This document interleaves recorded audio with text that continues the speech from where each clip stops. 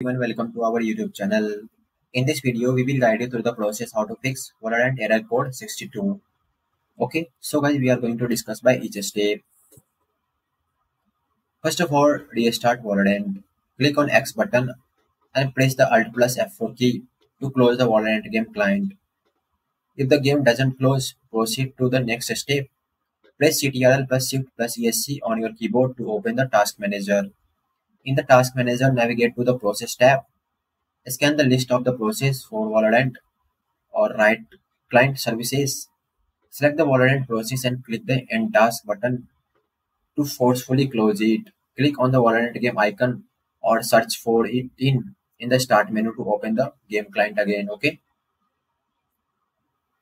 Then reboot the computer. Click Start button in the lower left corner of your screen.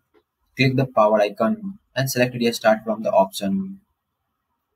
Then flush network DNS. Open the command prompt as an administrator. Search for command prompt in the start menu and right click on the result to select run as an administrator.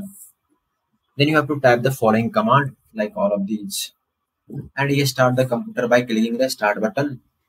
Click the power icon, select the restart from the option and wait for the computer to fully restart.